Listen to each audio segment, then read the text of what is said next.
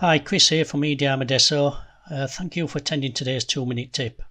Today we're going to talk about using the clipboard tool to help us when we're doing those complex surface selections. So if you imagine doing a simulation, a thermal simulation maybe of something like this impeller, you may want to apply a thermal boundary condition to these leading edge surfaces, and to do that you might want to create a name selection. So the process would be to go through the model, holding the control key down, selecting the surfaces that you require for the name selection. As you can see, going through like this, zooming in, rotating the model.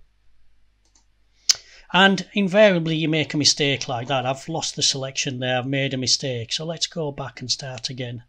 Select the surfaces, zoom in, select surfaces. And at a suitable point through my selection process, I can go in here to the clipboard tool and add the current selection to the clipboard. It acts as a buffer. So if I make a mistake now, I've already got those surfaces saved. So I'll continue going through my model.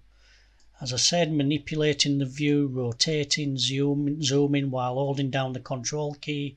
At another suitable point, add to the clipboard. Again, continue the selection. Going through another suitable point, add to the clipboard again. Zoom into this last section here. Select these surfaces, add to the clipboard again. And if I make a mistake, oops, I forgot to hold down the control key, I can just go back in and recover the selection from the last save to the clipboard. So I can do select items in the clipboard, and I haven't lost the old selection. Just got the last surface to do, so you can see those are the surfaces selected.